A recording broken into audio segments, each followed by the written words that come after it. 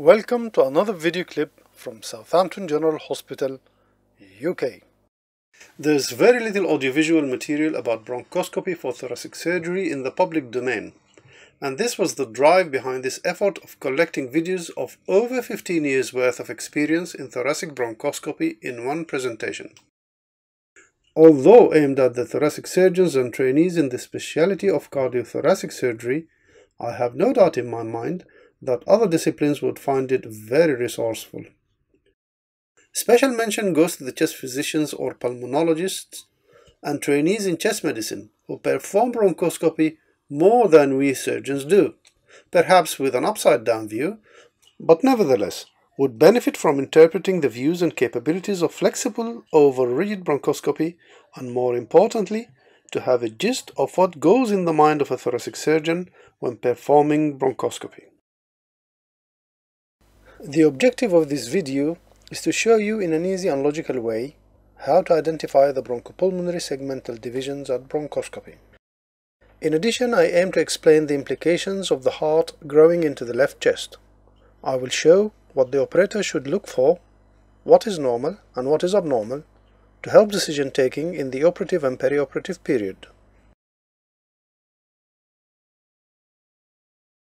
To start with, let's define a bronchopulmonary segment so that we know what we're talking about. A bronchopulmonary segment is a subdivision of a lung lobe. It is pyramidal in configuration with the apex towards the hilum. This is evidenced by the radiology of an infarcted segment. It is surrounded by connective tissue, and it has a segmental bronchus, a terminal artery, and autonomic nervous supply. The segmental veins are in the intersegmental connective tissue between adjacent bronchopulmonary segments. The bronchi and the arteries do not anastomose, whereas the veins do. If one vein is cut, the segment will find an alternative drainage. If the artery is cut, infarction of the segment ensues. A segment is a structural unit and can be surgically removed. In 1949, the International Congress of Otolaryngology met in London to discuss the nomenclature of bronchopulmonary segments. The Jackson-Huber classification was suggested, but this was not finalized. Lord Russell Brock in 1950 was the reporter of the efforts of the Thoracic Society of Great Britain, which standardized the nomenclature as we know it today in the United Kingdom. The recommendation is to use the anatomical descriptive classification because it is most widely used and less complex. Another popular system in Asia, China, Japan, and Korea is the Yamashita Japanese radiological classification, which also gives numerical designation to each segment. There are minor differences between the UK and the US nomenclature. The Jackson-Huber calls segment 6 a superior segment, whereas Lord Brock calls it an apical segment. Throughout this series of videos, I will refer to the descriptive system followed by the numerical system for wider international benefit. In the early embryonic stages, arrangement of the bronchial segments was symmetrical. Left side was a mirror image of the right. The right side had 10 bronchial segments and 2 fissures, and so did the left side.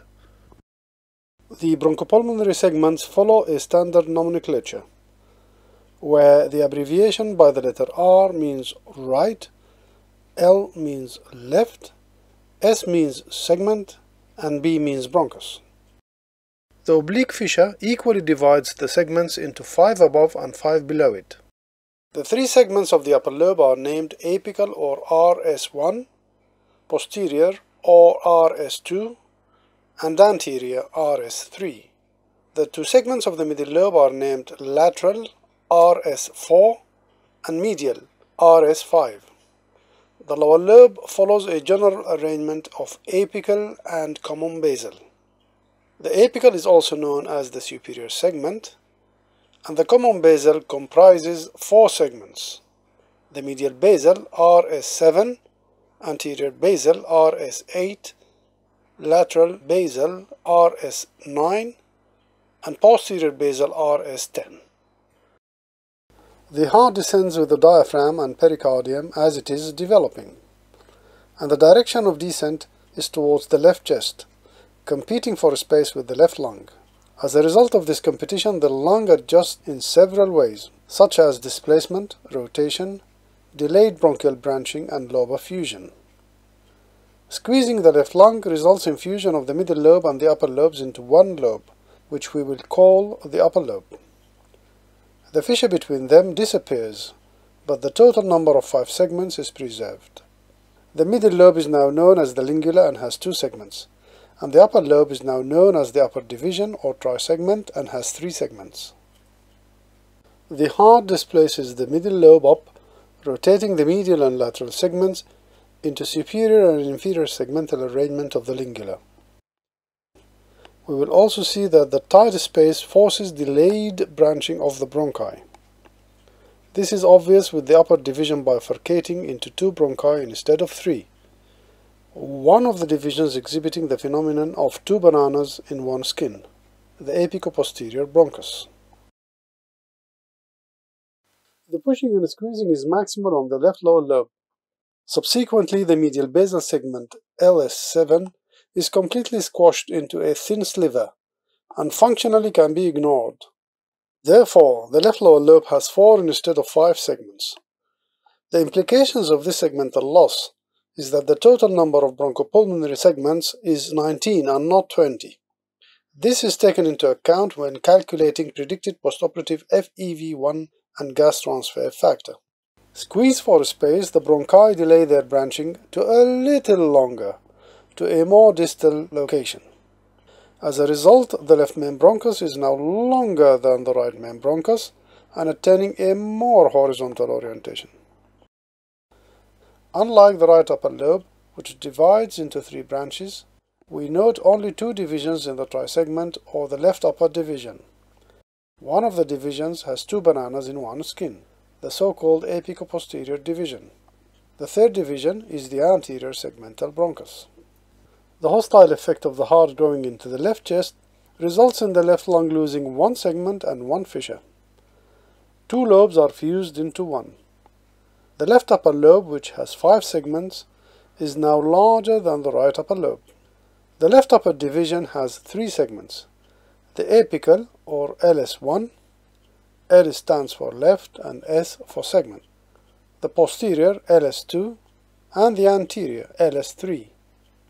The lingula has 2 segments, the superior LS4 and the inferior LS5. The left lower lobe retains the same general arrangement like the right side, i.e. apical and common basal.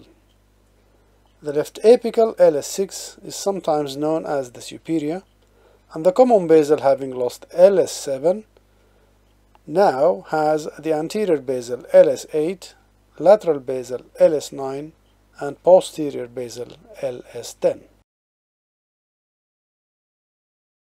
The oblique fissure on the left separates 5 segments above it from 4 below it.